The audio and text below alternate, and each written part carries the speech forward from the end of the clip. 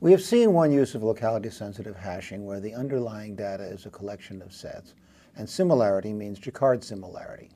But there are other approaches that share the same goal of focusing our search on the pairs that are likely to be similar. We're now going to see some of these variations. Later we'll examine general techniques and definitions of similarity other than Jacquard similarity, and we'll see that LSH is really an approach to problems rather than a particular algorithm. Our first example of using LSH concerns a problem called entity resolution. In this kind of problem, we're given a collection of records. Each record provides some information about an entity. Typically, entities are people, but they could be companies, physical locations, events, or any number of things. The entity resolution problem is to determine which sets of records refer to the same person and to merge these records into one record that tells everything about that entity. The problem is way more complicated than it looks. For example, it is typical that records about people include the name of the person, so it looks like it should be no problem at all to group them into sets that represent the same individual. But in a large collection of records, there will be people with the same name, so grouping by name will merge records for different people. And worse, the same person may have the name written in different ways in different records. Some records will have their middle initials and others not. A person's nickname may appear in one place and their formal name in another, like Sue and Susan. And of course, misspellings occur, which makes names look different even if they are intended to be identical. And we often can compensate for these discrepancies by using other information in the records. For example, two records may have similar names but identical phone numbers or identical addresses. That's when the problem becomes really interesting. I'm going to tell you a real story of how I used LSH to get a big consulting fee. After I retired from Stanford, I took a job consulting for some lawyers. They were dealing with a lawsuit involving two companies that I'll call A and B. Okay. Company B had a service, and Company A agreed to use its customer base to find customers for Company B. But the companies took to squabbling, and the deal was eventually canceled. Since B was serving many of the customers that A had sent them, A was owed fees for these customers and sued to get those fees. Unfortunately, neither company had bothered to modify their records to indicate whether a customer had been part of this deal. A could have created a record, "We sent this guy to B," and B could have added a bit to their record saying, "This guy came from A." But neither did. So they had to pay me to figure out how many customers appeared in the databases of both companies. To set the scale of the problem, each company had about 1 million records that might represent a customer that A had provided to B. That's a tiny database by today's standards, but notice that there are 1 trillion pairs of records, one from A and one from B, that might be the same person. It is way too expensive to examine and evaluate 1 trillion pairs of records. Each record from either company had a name, address, and phone number, but often these were different even for the same person. In addition to typos and the sorts of variations in name we discussed earlier, there were many other sources of difference. People would move and tell one company their new address, but not the other. Area codes would change even though the rest of your phone number remained the same. People would get married and change their name. In all these cases, one company might track the change and the other not. So our first step was to devise a measure of how similar records were. We gave 100 points each for identical names, addresses, and phone numbers, so 300 was the top score. Interestingly, only 7,000 pairs of records received this top score, although we identified over 180,000 pairs that were very likely the same person. Then we penalized differences in these three fields. Completely different names, addresses, or phones got 0 score, but small changes gave scores close to 100. For example, if the last names were the same, but there was a small spelling difference in the first names, like this,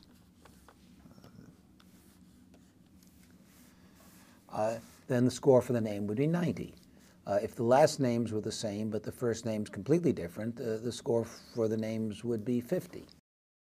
We scored all candidate pairs of records and reported those pairs that were above a certain threshold as matches.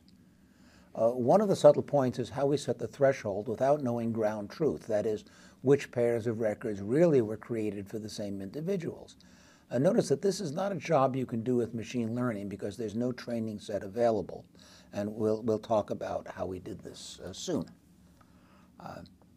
Okay, so as I mentioned, we can't afford to score all trillion pairs of records. Okay, so I devised a really simple form of locality-sensitive hashing to focus on the likely matches. Here we used exactly 3 hash functions.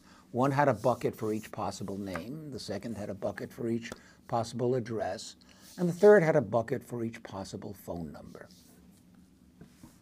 Now the candidate pairs were those placed in the same bucket by at least one of these hash functions. That is, a pair of records was a candidate pair if and only if they agreed exactly in at least one of the 3 fields.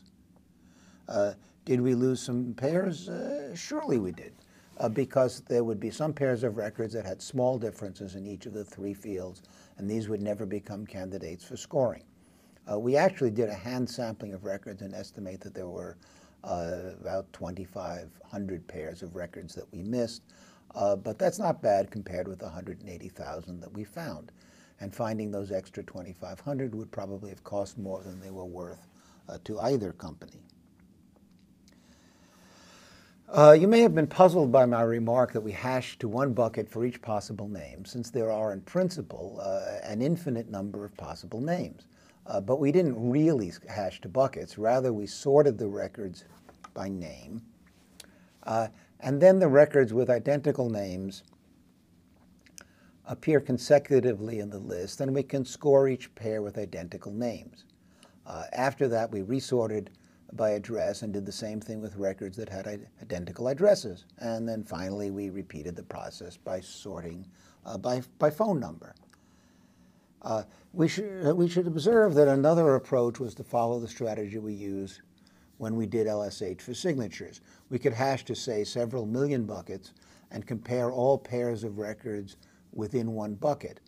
That would sometimes cause us to look at pairs of records with different names that happen to hash to the same bucket, but if the number of buckets is much larger than the number of different names that actually appeared in the data, then the probability of collisions like this is very low. Now remember that we scored each candidate pair of records, but suppose a pair gets a score like 200 out of 300, indicating a good deal of similarity, but not perfect similarity. Do these records represent the same person? Well, turns out a score of 200 made it very likely that the records represented the same person, but how could we tell for sure? We devised a way to calculate the probability that records with a score X represented the same person, and it's worth telling about because it can be used in other circumstances as well, even though the data we used was very specific to the problem at hand. First, remember that there's a gold standard. 7,000 pairs of identical records that we could assume represented the same person. For these pairs, we looked at the creation dates at companies A and B. It turns out that there was a 10-day lag on average between the time the record was created by company A and the time that the same person went to company B to begin their service. On the other hand, in order to reduce further the pairs of records we needed to score, we only looked at pairs of records where the A record was created between 0 and 90 days before the B record. Now, if you take a random A record and a random B record, where the A record happens to have been created between 0 and 90 days before the B record, you'll get an average delay of 45 days. These records are almost certain to represent different people because they were chosen at random. So let's look at a pool of matches, say those with score 200. Some will be valid matches, and their average difference in creation dates will be 10. Others will be false matches, and they will have an average difference in creation dates of 45. Suppose that within this pool, the average difference is X. A little math tells you that the fraction of matches that are valid is 45 minus X, all divided by 35. So for example, if X equals 10, then this fraction is 1, which makes sense, since 10 is the difference that the gold standard provides. If X equals 20, then we would expect that 5/7 of the matches are valid. That makes sense. 5/7 of the matches will have an average difference of 10, and 2/7 of them will have an average difference of 45, so the weighted average of the averages is 20. So we tried to convince the lawyers that they should go into court with a claim of a fraction of each of the pools that had average delays less than 45, even though we couldn't tell which pairs in each pool were valid and which were not. But the lawyers told us not to even try because no judge or jury would understand the argument.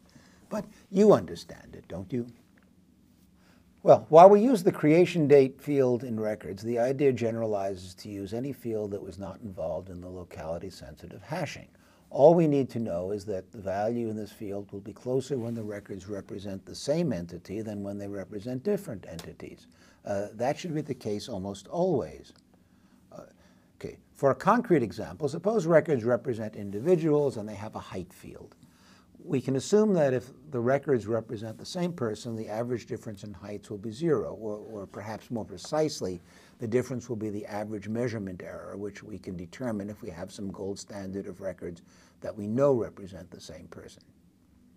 This difference substitutes for the difference 10 days in our example.